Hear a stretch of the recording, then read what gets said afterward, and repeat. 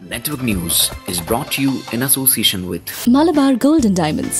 Celebrate the beauty of life. Manohar Jewellery's Jewel House, Jewel Junction, Payyanur. Arabian Jewelers, Payyanur and Trikkaripur. Kalarakal's Gold Park, Payyanur. Payyanur Rural Bank.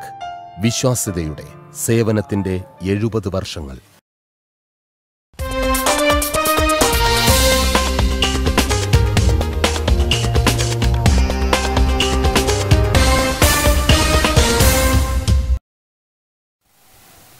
നമസ്കാരം. Network വാർത്താ നേരത്തിലേക്ക് സ്വാഗതം.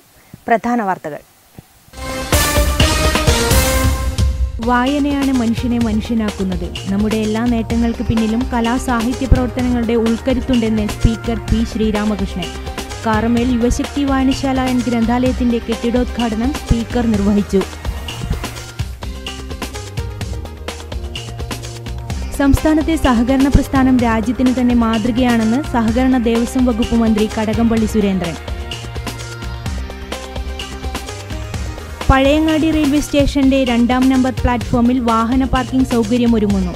പ്രവൃത്തി T V Rajesh MLA നേതൃത്വത്തിൽ വിലയിരുത്തി.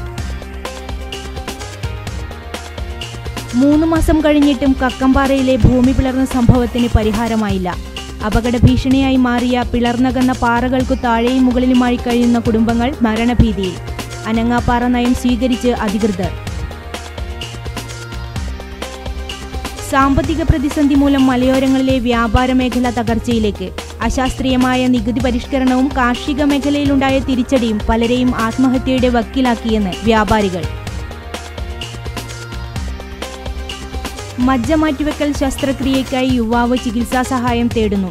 ചെറുതാഴം അവീഞ്ഞിൽ സ്വദേശി തെക്കൻ വീട്ടിൽ ശശിയാണ് മജ്ജ മാറ്റിവെക്കൽ ശസ്ത്രക്രിയയ്ക്കായി സുമനസുകളുടെ സഹായം തേടുന്നത്.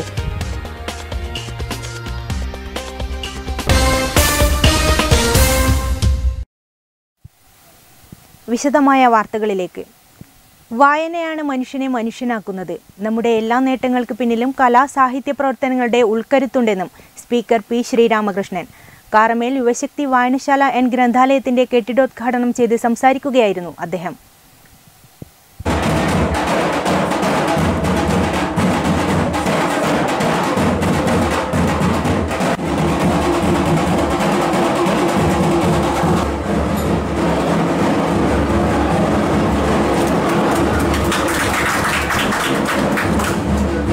കാറമേൽ യുവശക്തി വായനശാല ആൻഡ് ഗ്രന്ഥാലയത്തിന്റെ കെട്ടിടോദ്ഘാടനം സ്പീക്കർ ശ്രീരാമകൃഷ്ണൻ നിർവഹിച്ചു. രാഷ്ട്രീയ, സാഹിത്യ, സാംസ്കാരിക രംഗങ്ങളിൽ വ്യക്തിമുദ്ര പതിപ്പിച്ചവരുടെ ഫോട്ടോകൾ കൊണ്ട് മുറിയുടെ ചുവരുകൾ നിറഞ്ഞിരുന്നു. തുടർന്ന് കാറമേൽ മുച്ചിലോട്ട് പരിസരത്താണ് ഉദ്ഘാടന ചടങ്ങ് നടന്നത്. അതുകൊണ്ട് ഓരോ ഗ്രാമങ്ങളിലുള്ള വായനശാലകളും കലാസമിതികളും കേവലം കലകളുടെയോ കേവലം ആസ്വാദനത്തിൻ്റെയോ മേഖലകളായിരുന്നില്ല. ഒരു നാടിൻ്റെ ശരിയായ ദിശയിലേക്ക് നയിക്കാനുള്ള ദർശനത്തിൻ്റെ, കാഴ്ചപ്പാടിൻ്റെ കേന്ദ്രങ്ങളായിരുന്നു.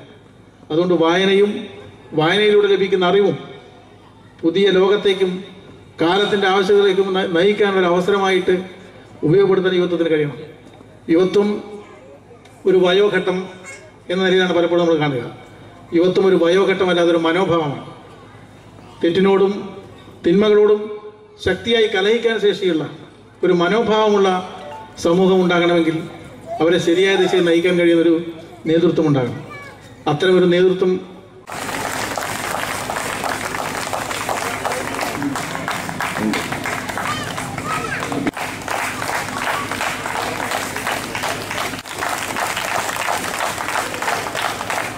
ചടങ്ങിൽ സി കൃഷ്ണൻ MLA അധ്യക്ഷനായി. നഗരസഭാ അധ്യക്ഷൻ അഡ്വക്കേറ്റ് ശശി വട്ടക്കോവൽ വായനശാല പുറത്തിറക്കിയ സപ്ലിമെന്റ് പ്രകാശനം ചെയ്തു. കരിവള്ളൂർ മുരളി മുഖ്യപ്രഭാഷണം നടത്തി. ഇ ഭാസ്കരൻ, വൈക്കത്ത് നാരായണൻ മാസ്റ്റർ, പാവൂർ നാരായണൻ, KV ബാലൻ തുടങ്ങിയവർ ചടങ്ങിൽ പങ്കെടുത്ത് സംസാരിച്ചു. തുടർന്ന് ഗാനമേളയും അരങ്ങേറി. News bureau, Payyanur. സംസ്ഥാനത്തെ സഹകരണ പ്രസ്ഥാനം രാജ്യത്തിന് തന്നെ മാതൃകയാണെന്ന് സഹകരണ ദേവസ്വം വകുപ്പ് മന്ത്രി കടകംപള്ളി സുരേന്ദ്രൻ. കാങ്കോൽ സർവീസ് സഹകരണ ബാങ്കിന്റെ പാപ്പാരട്ട സായാഹ്ന ശാഖ ഉദ്ഘാടനം നിർവഹിച്ച് സംസാരിക്കുകയായിരുന്നു അദ്ദേഹം.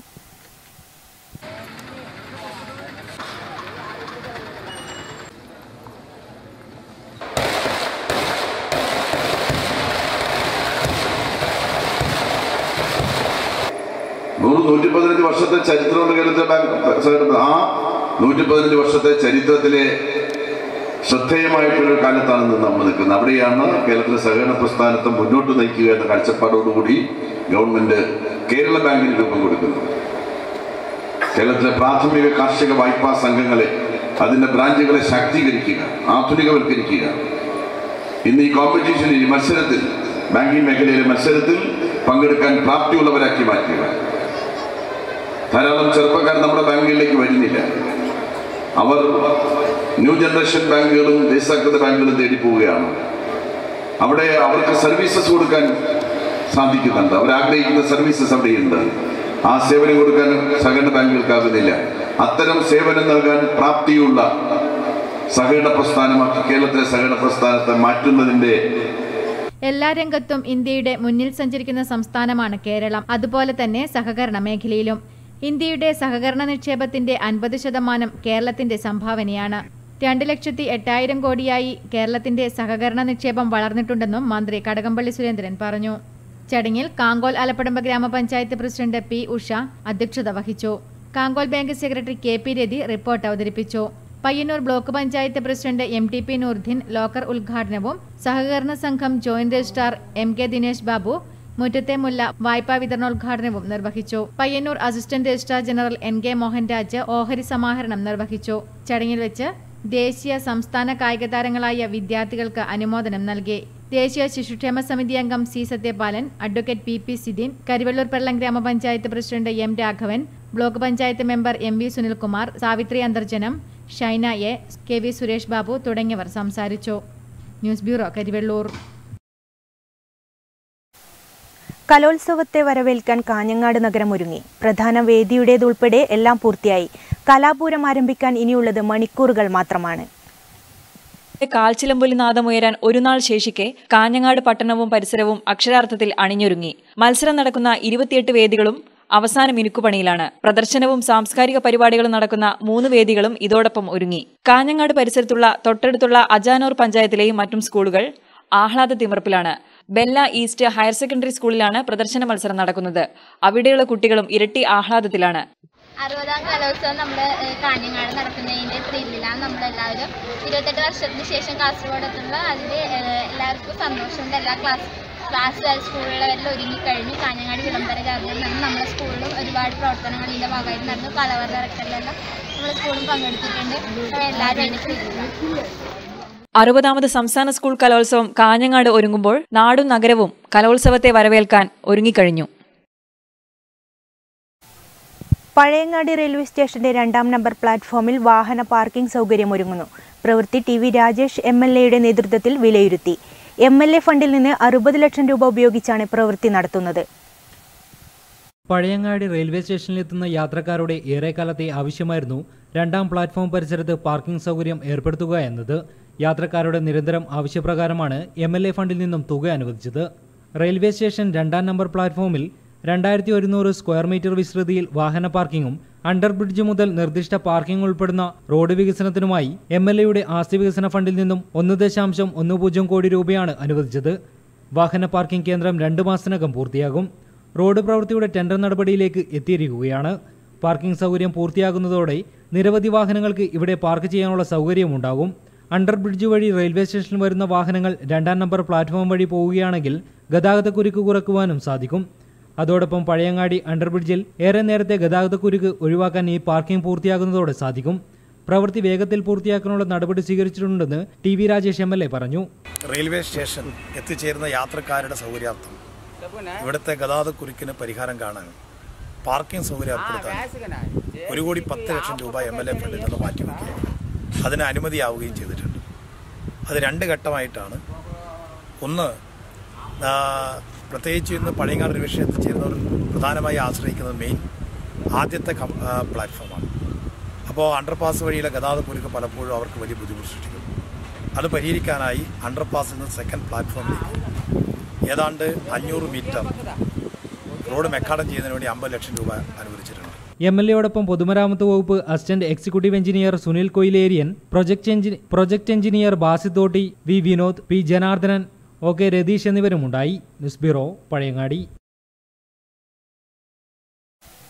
3 മാസം കഴിഞ്ഞിട്ടും കക്കമ്പാറയിലെ ഭൂമി പിളർന്ന സംഭവത്തിന് പരിഹാരമായിട്ടില്ല. അപകട ഭീഷണിയായി മാറിയ പിളർന്നകന്ന പാറകൾക്കു താഴെയും മുകളിലുമായി കുടുംബങ്ങൾ കഴിയുന്നത് ഇപ്പോഴും ഭീതിയോടെ. അധികൃതർ പദ്ധതിയൊരുക്കി, എന്നാൽ എപ്പോൾ പാറകൾ പൊട്ടിച്ചു നീക്കുമെന്ന ചോദ്യത്തിന് ഉത്തരമില്ല. ഏറെ കുടുംബങ്ങൾക്ക് ഭീഷണിയായി മാറിയ കക്കമ്പാറയിലെ പിളർന്നകന്ന പാറകൾ അനങ്ങാപ്പാറയാകുമോ എന്ന സംശയത്തിലാണ് നാട്ടുകാർ. ഇത് മുറിച്ചുമാറ്റി അവശേഷിക്കുന്ന ഭാഗങ്ങൾ ബലവത്താക്കുന്നതിനുള്ള പദ്ധതികൾ അടിയന്തരമായി നടപ്പാക്കുമെന്ന തീരുമാനം മാസങ്ങളായി അനിശ്ചിതമായി നീണ്ടുപോകുന്നതാണ് ജനങ്ങളുടെ സംശയത്തിന് കാരണമായിരിക്കുന്നത്. രാമന്തളി കക്കമ്പാറ ജംഗ്ഷന് കിഴക്കുഭാഗത്തായി ഓലക്കാൽ മകാമിന് സമീപത്ത് 50 അടി താഴ്ചയിലേക്ക് വീഴാൻ പാകത്തിൽ പാറക്കെട്ടുകൾ പിളർന്നു നിൽക്കുന്ന കാഴ്ച കഴിഞ്ഞ ഓഗസ്റ്റ് 17 രാവിലെ മുതലാണ് കാണാൻ കഴിഞ്ഞത്. വിണ്ടുകീറിയ നിലയിലുള്ള കൂറ്റൻ പാറക്കെട്ടുകൾ ഏതു നിമിഷവും നിലംപതിക്കാവുന്ന അവസ്ഥയിൽ ചരിഞ്ഞു നിൽക്കുകയാണ്. ഇതേ തുടർന്ന് ജില്ലാ കളക്ടറും ബന്ധപ്പെട്ട ഉദ്യോഗസ്ഥരും സംഭവസ്ഥലം സന്ദർശിക്കുകയും പാറക്കെട്ടുകൾക്ക് താഴെ സുരക്ഷിതത്വ ഭീഷണി കഴിഞ്ഞിരുന്ന 7 കുടുംബങ്ങളെ മാറ്റി താമസിപ്പിക്കുകയുമുണ്ടായി. സംഭവത്തെപ്പറ്റി ശാസ്ത്രീയ പഠനം ആവശ്യമാണെന്നും കക്കമ്പാറയിലെ സ്ഥിതി ഗുരുതരമാണെന്നും ജിയോളജി വിഭാഗം അറിയിച്ചിരുന്നു. സെപ്റ്റംബർ 27 കലക്ടറേറ്റിൽ നടന്ന അടിയന്തര യോഗത്തിൽ എത്രയും പെട്ടെന്ന് പ്രശ്നപരിഹാരം ഉണ്ടാക്കുന്നതിനായി പാറകൾ മുറിച്ച് നീക്കം ചെയ്യുന്നതിന് എസ്റ്റിമേറ്റ് സമർപ്പിക്കുവാൻ ജിയോളജി ഉദ്യോഗസ്ഥരെ ചുമതലപ്പെടുത്തിയിരുന്നു. ഇതേ തുടർന്ന് 128 മീറ്റർ നീളത്തിലും 20 മീറ്ററോളം ഉയരത്തിലും 15 മീറ്റർ വീതിയിലുമുള്ള പാറക്കെട്ടുകൾ നീക്കുന്നതിനും അവശേഷിക്കുന്ന ഭാഗങ്ങൾ ബലവത്താക്കുന്നതിൻ്റെ ഭാഗമായി മുകൾ ഭാഗത്ത് 5 മീറ്റർ വീതിയിലും ആഴത്തിലും പാറകൾ നീക്കം ചെയ്യുന്നതുമായി 30 ലക്ഷം രൂപയുടെ എസ്റ്റിമേറ്റ് സമർപ്പിച്ചിരുന്നു. ഈ എസ്റ്റിമേറ്റ് പരിശോധിച്ച ശേഷം പണം അനുവദിക്കുന്നതിനും പ്രവൃത്തി ആരംഭിക്കുന്നതിനുമുള്ള അനുമതിക്കുമായി സർക്കാരിലേക്ക് സമർപ്പിച്ചിരുന്നെങ്കിലും ഇക്കാര്യത്തിൽ തീരുമാനമാകാത്തതാണ് പിളർന്നകന്ന പാറക്കെട്ടുകൾ നീക്കം ചെയ്യാൻ കഴിയാതെ വന്നതിന് പിന്നിൽ. ഇവിടെ എല്ലാ ഉദ്യോഗസ്ഥന്മാരും എല്ലാ ഉദ്യോഗസ്ഥലത്തിലും എല്ലാ ആൾക്കാരും പറഞ്ഞു, എല്ലാവർക്കും നല്ല ഒരു വാഗ്ദാനം കൊടുത്തു, ഇത് പെട്ടെന്ന് പരിപാടി നടക്കും എന്നുള്ളതാണ്. അപ്പോൾ ഇതുവരെ ഒന്നും നടന്നിട്ടല്ല. ഇപ്പോൾ വർഷവും കാലങ്ങളെല്ലാം കഴിഞ്ഞങ്ങ് പോയി. എന്നിട്ട് ഇവിടെ ഒരു പണിക്കാരോ ഇതിനെപ്പറ്റി അന്വേഷിക്കാനോ ഇവിടെ ഒരു ആൾക്കാർ ഇവിടെ എത്തിയിട്ട് കാണുന്നില്ല. അപ്പോൾ ഏറ്റവും നാട്ടുകാർ പേടിച്ച് ബാങ്കോട് കൂടി ജീവിക്കുകയാണ്. അപ്പോൾ ഇതിനെന്താണ് കാര്യമായിട്ട് ഇടപെട്ടിട്ട് ഇത് പെട്ടെന്ന് നീക്കണമെന്നുള്ളതാണ് നമ്മൾക്ക് പറയാനുള്ളത്. പ്രശ്നപരിഹാരം താമസിച്ചതിനാൽ മാറ്റി താമസിപ്പിക്കപ്പെട്ട വീട്ടുകാർ വീടുകളിലെത്തി താമസം ആരംഭിച്ചിരിക്കുകയാണിപ്പോൾ. കഴിഞ്ഞ 3 മാസമായി ഭീതിയുടെ മുൾമുനയിലാണ് പാറക്കെട്ടുകൾക്ക് മുകളിലും താഴെയുമായി താമസിക്കുന്നവർ. കക്കമ്പാറയിലെ ഭൂമി വിളർന്ന സംഭവത്തിന് മാസങ്ങൾ കഴിഞ്ഞിട്ടും യാതൊരു പരിഹാരമാകാതെ കിടക്കുകയാണ്. അപകട ഭീഷണി ഉയർത്തുന്ന പാറക്ക് താഴെ താമസിക്കുന്നവർ ഇപ്പോഴും ഭയപ്പാടിലാണ് കഴിയുന്നത്. നെറ്റ്വർക്ക് ന്യൂസിന് വേണ്ടി ടി ബാബു, പഴയങ്ങാടി. സാമ്പത്തിക പ്രതിസന്ധി മൂലം മലയോരങ്ങളിലെ വ്യാപാര മേഖല തകർച്ചയിലേക്ക് നീങ്ങുന്നു. അശാസ്ത്രീയമായ നികുതി പരിഷ്കരണവും കാർഷിക മേഖലയിലുണ്ടായ തിരിച്ചടിവും കർഷകരെയും വ്യാപാരികളെയും ഒരുപോലെ ബാധിക്കുന്നു. സാമ്പത്തിക പ്രതിസന്ധി മൂലം പലരും ആത്മഹത്യയുടെ വക്കിലാണെന്ന് വ്യാപാരികൾ പറയുന്നു.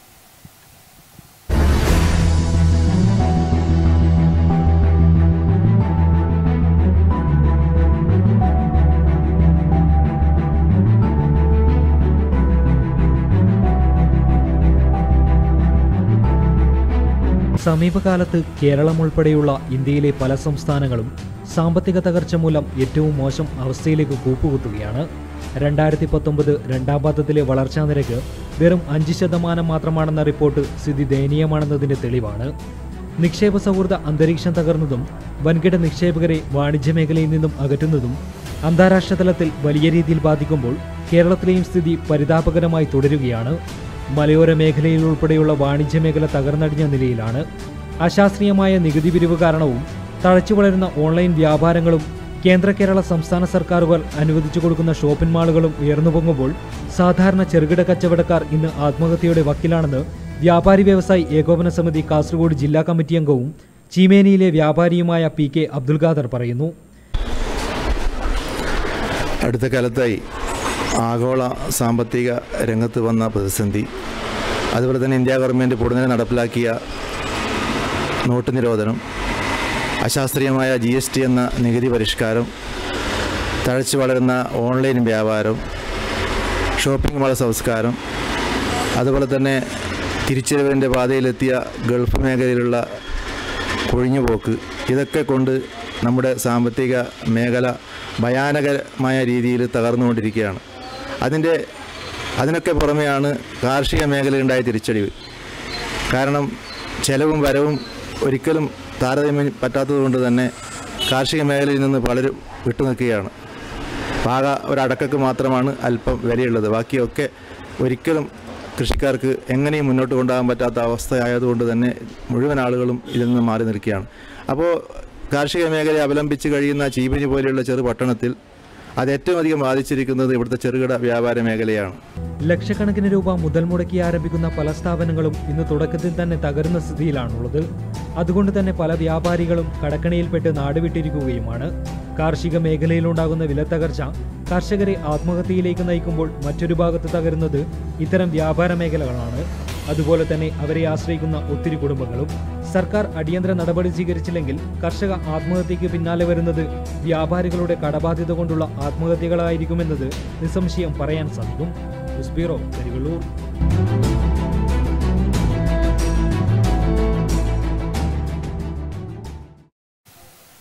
സർക്കാർ ഫണ്ട് കൃത്യസമയത്ത് ലഭിക്കാത്തതിനാൽ സംസ്ഥാനത്തെ സ്കൂളുകളിൽ ഉച്ചഭക്ഷണ വിതരണം പ്രതിസന്ധിയിലാകുന്നു. യഥാസമയം ഫണ്ട് ലഭിക്കാത്തതിനാൽ പ്രധാന അധ്യാപകരാണ് പലപ്പോഴും സ്വന്തം കയ്യിൽ നിന്നും തുക കണ്ടെത്തി ഉച്ചഭക്ഷണ പദ്ധതി മുന്നോട്ട് കൊണ്ടുപോകുന്നത്. അധ്യയന വർഷം തുടങ്ങി 6 മാസം കഴിഞ്ഞെങ്കിലും നാമമാത്ര തുകയാണ് കുട്ടികളുടെ ഉച്ചഭക്ഷണത്തിനായി സർക്കാർ ഇതുവരെ അനുവദിച്ചത്. 2012-13 അധ്യയന വർഷം മുതലാണ് പൊതുവിദ്യാലയങ്ങളിൽ ഉച്ചഭക്ഷണ പദ്ധതി ആരംഭിച്ചത്. പാചക ആവശ്യത്തിനുള്ള അരി സപ്ലൈകോ മുഖേനയാണ് ലഭ്യമാക്കിയിരുന്നത്. പച്ചക്കറി, പലവ്യഞ്ജനം, പാൽ, മുട്ട, പാചക ഗ്യാസ് എന്നിവയ്ക്കുള്ള തുക പ്രധാന അധ്യാപകരുടെ അക്കൗണ്ടിലേക്ക് സർക്കാർ മുൻകൂർ നൽകുകയാണ് ചെയ്തിരുന്നത്. എന്നാൽ ഈ അധ്യയന വർഷം നാമമാത്രമായ തുകയാണ് ഇതിനായി നൽകിയത്. പൊതുവിദ്യാഭ്യാസ വകുപ്പിനെ സമീപിച്ച അധ്യാപകർക്ക് സർക്കാരിന് സാമ്പത്തിക പ്രതിസന്ധിയാണെന്ന മറുപടിയാണ് ലഭിച്ചത്. 1600 കോടി രൂപയാണ് സ്കൂളുകളിലെ ഉച്ചഭക്ഷണ പദ്ധതിയുടെ ചെലവ്. മുൻ വർഷങ്ങളിൽ ജൂൺ, നവംബർ, ഫെബ്രുവരി മാസങ്ങളിലാണ് തുക അക്കൗണ്ടിൽ നിക്ഷേപിച്ചിരുന്നത്. ജൂണിൽ കേന്ദ്രവിഹിതം സംസ്ഥാന സർക്കാരിന് നൽകിയെങ്കിലും ഇത് ട്രഷറിയിൽ കരുതൽ ധനമായി സൂക്ഷിക്കുകയാണെന്നാണ് ആരോപണം. 1 മുതൽ 8 വരെ ക്ലാസുകളിലുള്ളവർക്ക് ഭക്ഷണം നൽകുന്ന പദ്ധതിയുടെ മുഖ്യ നടത്തിപ്പുകാർ പ്രധാനാധ്യാപകരാണ്. ആഴ്ചയിൽ 2 ദിവസമാണ് പാലും മുട്ടയും നൽകുന്നത്. 2016 വില നിലവാരം കണക്കാക്കിയാണ് ഫണ്ട് അനുവദിച്ചിരുന്നത്. ഇതിനുശേഷം പാലിനും പച്ചക്കറികൾക്കും പലവ്യഞ്ജനങ്ങൾക്കും പാചകവാതകത്തിനും ഗണ്യമായ തോതിൽ വില വർദ്ധിച്ചു. ഇതിനാനുപാതികമായി ഫണ്ട് വർദ്ധിപ്പിച്ച് നൽകിയിട്ടില്ല. നിലവിൽ ലഭിച്ചുകൊണ്ടിരുന്ന ഫണ്ട് കൂടി മുടങ്ങിയതോടെ സംസ്ഥാന വിദ്യാഭ്യാസ വകുപ്പിന്റെ അഭിമാന പദ്ധതിയായ സ്കൂളുകളിലെ ഉച്ചഭക്ഷണ വിതരണം മുടങ്ങുമെന്ന അവസ്ഥയാണുള്ളത്. News bureau, Ramanthali. 1.26 കോടി രൂപ ചിലവിൽ നവീകരിക്കുന്ന ചെറുകുന്ന് തറ അമ്പലം റോഡിന്റെ പ്രവൃത്തി ഉദ്ഘാടനം ചെറുകുന്നിൽ നടന്നു. ടി.വി. രാജേഷ് MLA പ്രവൃത്തി ഉദ്ഘാടനം നിർവഹിച്ചു.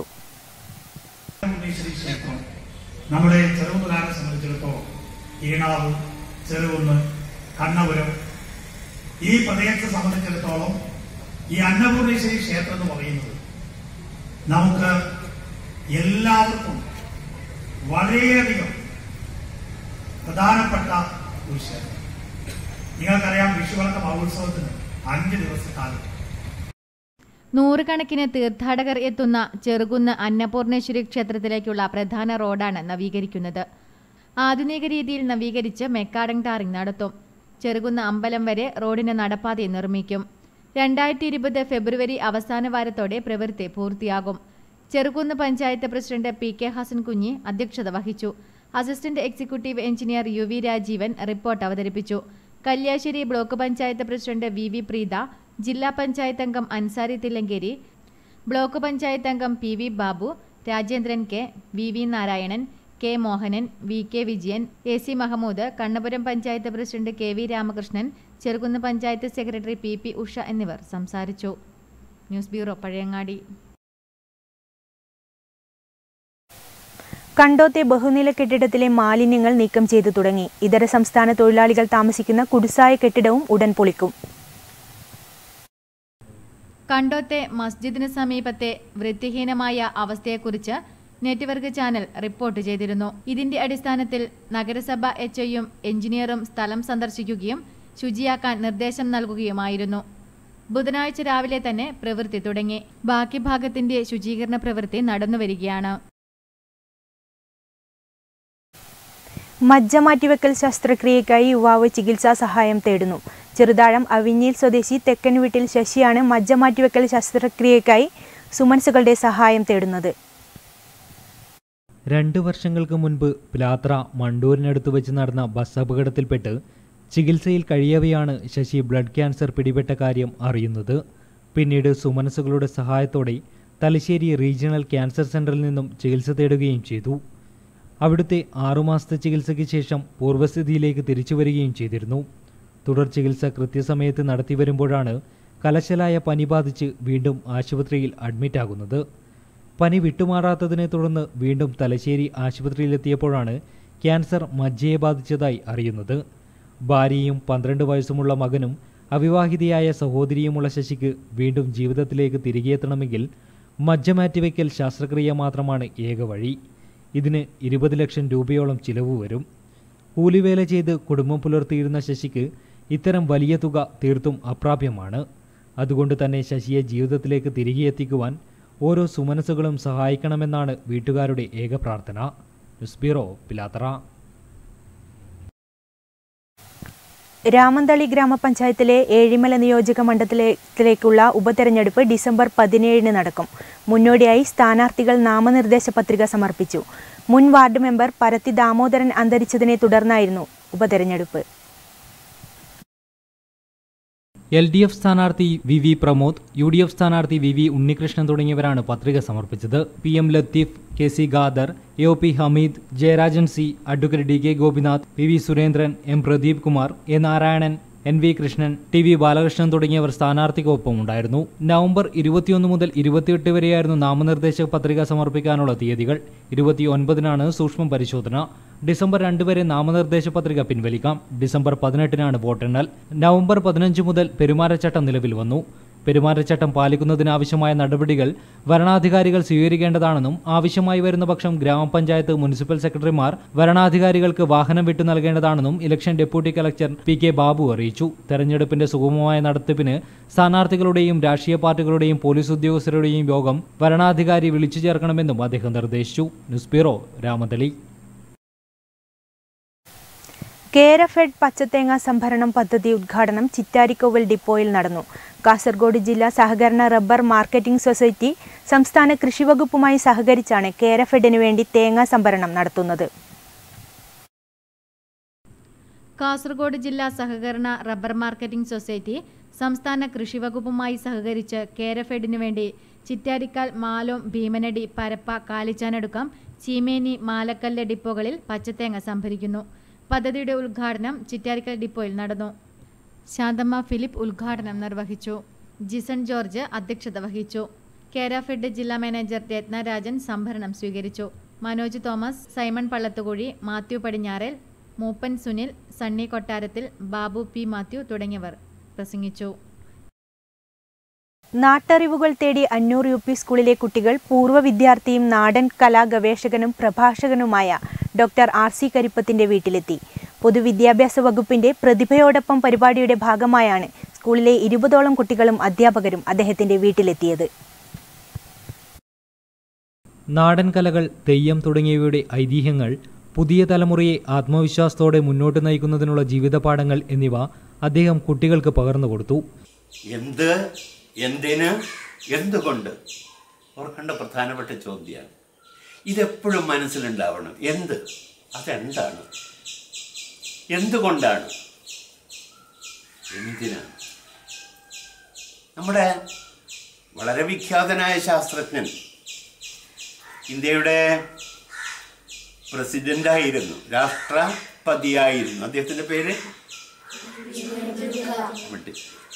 മിടുക്കന്മാർ APJ അബ്ദുൽ കലാം. അദ്ദേഹം അഗ്നിച്ചിറകുകൾ എന്നൊരു പുസ്തകം എഴുതിയിട്ടുണ്ടല്ലേ, വായിച്ചിട്ടുണ്ടോ? അതിൽ കൂടാതെ അദ്ദേഹം ഒരുപാട് കുട്ടികളോടൊപ്പമാണ് അയാളുടെ ജീവിതം കഴിച്ചു കൂട്ടിയത്. അവസാനം മരിച്ചു വീണത് ആരുടെ മുമ്പില്? പഠിപ്പിച്ചുകൊണ്ടിരിക്കുമ്പോൾ കുട്ടികളുടെ മുമ്പില്.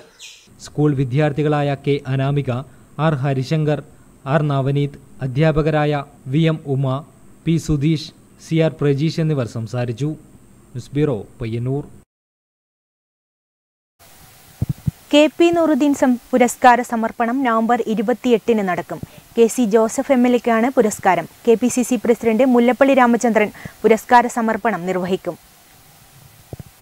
മുൻ മന്ത്രിയും KPCC ട്രഷററും പ്രമുഖ സഹകാരിയുമായിരുന്ന KP നൂറുദ്ദീൻ സാഹിബിന്റെ പേരിൽ KP നൂറുദ്ദീൻ മെമ്മോറിയൽ ട്രസ്റ്റ് ഏർപ്പെടുത്തിയ മുതിർന്ന നിയമസഭാ സാമാജികനുള്ള പുരസ്കാരം KC Joseph MLAക്ക് KPCC president Mullappally Ramachandran സമർപ്പിക്കും.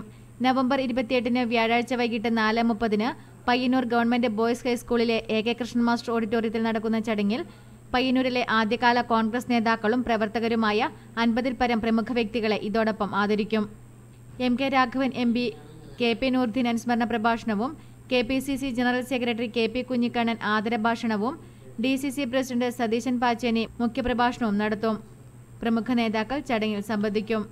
25,000 രൂപയും പ്രശസ്ത ശില്പി ബാബു കുഞ്ഞിമംഗലം രൂപകൽപ്പന ചെയ്ത ദണ്ഡിയാത്രയുടെ ശില്പവും പ്രശസ്തി പത്രവും അടങ്ങുന്നതാണ് പുരസ്കാരം. അവാർഡ് ദാന ചടങ്ങിന്റെ ഒരുക്കങ്ങൾ പൂർത്തിയായതായി ഭാരവാഹികൾ മാധ്യമസമ്മേളനത്തിൽ അറിയിച്ചു. T Narayanan Nair, M Pradeep Kumar, PV Surendran, KM Vijayan, EP Balakrishnan, VK Damodaran തുടങ്ങിയവർ മാധ്യമസമ്മേളനത്തിൽ പങ്കെടുത്തു. Kerala cooperative service pensioners association December 4-ന് സംസ്ഥാന വ്യാപകമായി സെക്രട്ടേറിയറ്റിലേക്കും കലക്ടറേറ്റിലേക്കും മാർച്ചും ധർണയും നടത്തും. സമരപ്രചരണാർത്ഥം നവംബർ 28 മുതൽ 30 വരെ കണ്ണൂർ ജില്ലാ കമ്മിറ്റിയുടെ നേതൃത്വത്തിൽ വാഹന പ്രചരണ ജാഥയും നടത്തും. Kerala cooperative service pensioners association December 4-ന് സംസ്ഥാന വ്യാപകമായി സെക്രട്ടേറിയറ്റിലേക്കും കലക്ടറേറ്റിലേക്കും മാർച്ചും സത്യഗ്രഹവും നടത്തും. സമരപ്രചരണാർത്ഥം കണ്ണൂർ ജില്ലാ കമ്മിറ്റിയുടെ നേതൃത്വത്തിൽ നവംബർ 28, 29, 30 തീയതികളിൽ വാഹന പ്രചരണ ജാഥ നടത്തും. സംസ്ഥാന committee senior vice president KC Kunhikrishnan Nair വാഹന പ്രചരണ ജാഥ ഉദ്ഘാടനം ചെയ്യും. സംസ്ഥാന കമ്മിറ്റി വൈസ് പ്രസിഡന്റ് PV കരുണാകരനാണ് ജാഥ ലീഡർ. അസോസിയേഷൻ സർക്കാരിലേക്ക് സമർപ്പിച്ച അവകാശ പത്രികയിന്മേൽ അനുകൂല നടപടി സ്വീകരിക്കണമെന്നാവശ്യപ്പെട്ടാണ് ഡിസംബർ 4-ന് സത്യഗ്രഹ സമരവും നവംബർ 28, 29, 30 തീയതികളിൽ വാഹന പ്രചരണ ജാഥയും നടത്തുന്നതെന്ന് ഭാരവാഹികൾ മാധ്യമസമ്മേളനത്തിൽ അറിയിച്ചു. K Balakrishnan, V Kunhikrishnan, KV Gopalan, P Raveendran, KM Narayanan, O Bhaskaran, C Karunakaran, PV Karunakaran തുടങ്ങിയവർ മാധ്യമസമ്മേളനത്തിൽ പങ്കെടുത്തു. പ്രധാന വാർത്തകൾ ഒരിക്കൽ കൂടി. വായനയാണ് മനുഷ്യനെ മനുഷ്യനാക്കുന്നത്. നമ്മുടെ എല്ലാ നേട്ടങ്ങൾക്ക് പിന്നിലും കലാസാഹിത്യ പ്രവർത്തനങ്ങളുടെ ഉൾക്കരുത്തുണ്ടെന്ന് സ്പീക്കർ P ശ്രീരാമകൃഷ്ണൻ. കാറമേൽ യുവശക്തി വായനശാല എന്ന ഗ്രന്ഥാലയത്തിന്റെ കെട്ടിടോദ്ഘാടനം സ്പീക്കർ നിർവഹിച്ചു. സംസ്ഥാനത്തെ സഹകരണ പ്രസ്ഥാനം രാജ്യത്തിന് തന്നെ മാതൃകയാണെന്ന് സഹകരണ ദേവസ്വം വകുപ്പ് മന്ത്രി കടകംപള്ളി സുരേന്ദ്രൻ. പഴയങ്ങാടി റെയിൽവേ സ്റ്റേഷന്റെ 2-ാം നമ്പർ പ്ലാറ്റ്ഫോമിൽ വാഹന പാർക്കിംഗ് സൗകര്യമൊരുങ്ങുന്നു. പ്രവൃത്തി TV രാജേഷ് MLA നേതൃത്വത്തിൽ വിലയിരുത്തി. 3 മാസം കഴിഞ്ഞിട്ടും കക്കമ്പാറയിലെ ഭൂമി പിളർന്ന സംഭവത്തിന് പരിഹാരമായില്ല. അപകട ഭീഷണിയായി മാറിയ പിളർന്നകന്ന പാറകൾക്കു താഴെയും മുകളിലുമായി കഴിയുന്ന കുടുംബങ്ങൾ മരണഭീതിയിൽ. അനങ്ങാപ്പാറ നയം സ്വീകരിച്ച് അധികൃതർ. സാമ്പത്തിക പ്രതിസന്ധി മൂലം മലയോരങ്ങളിലെ വ്യാപാര മേഖല തകർച്ചയിലേക്ക്. അശാസ്ത്രീയമായ നികുതി പരിഷ്കരണവും കാർഷിക മേഖലയിലുണ്ടായ തിരിച്ചടിയും പലരെയും ആത്മഹത്യയുടെ വക്കിലാക്കിയെന്ന് വ്യാപാരികൾ. മജ്ജ മാറ്റിവെക്കൽ ശസ്ത്രക്രിയയ്ക്കായി യുവാവ് ചികിത്സാ സഹായം തേടുന്നു.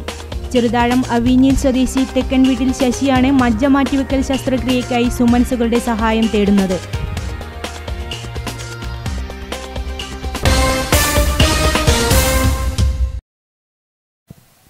നെറ്റ്വർക്ക് വാർത്താ നേരം സമാപിക്കുന്നു. നമസ്കാരം.